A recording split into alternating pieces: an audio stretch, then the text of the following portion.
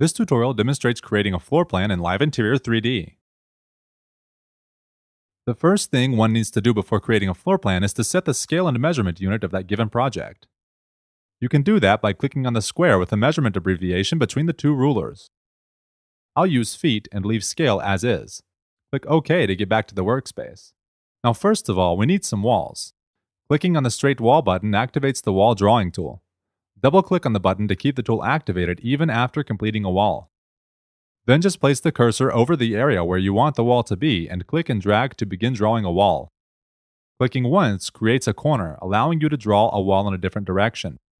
As you see, the program displays the wall length while you draw.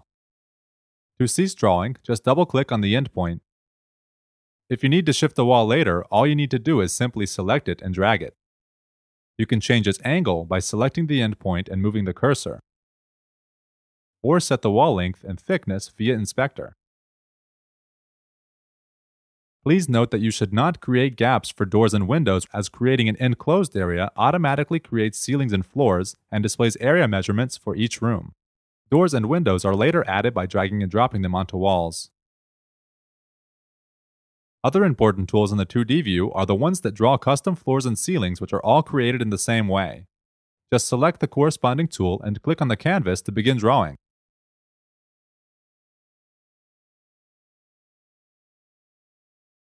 Contour points can be added and removed even after drawing the floor or ceiling.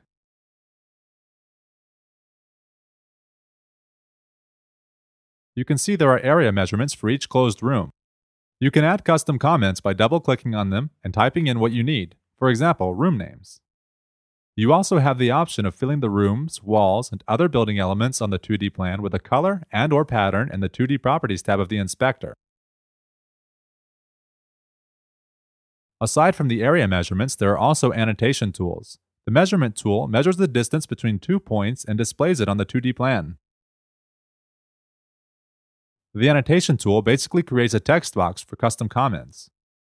Note that the text properties of annotations can be controlled using the Fonts dialog that is brought up from the 2D Properties tab. Now let's take a look at stories. Stories can be added and removed in the Building Properties tab of the inspector.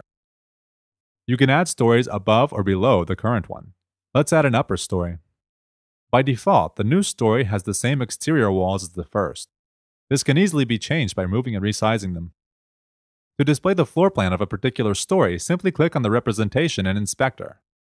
You can also make any story the ground floor. Stories below this will become part of the basement. Deleting a story is as simple as selecting the representation and clicking the X button. Once your floor plan is complete, you can always review it using the pan and zoom tools in the toolbar. And also note that the project is automatically built in the 3D mode, and any changes made in the 2D view take place there in real time. That's it for working in 2D.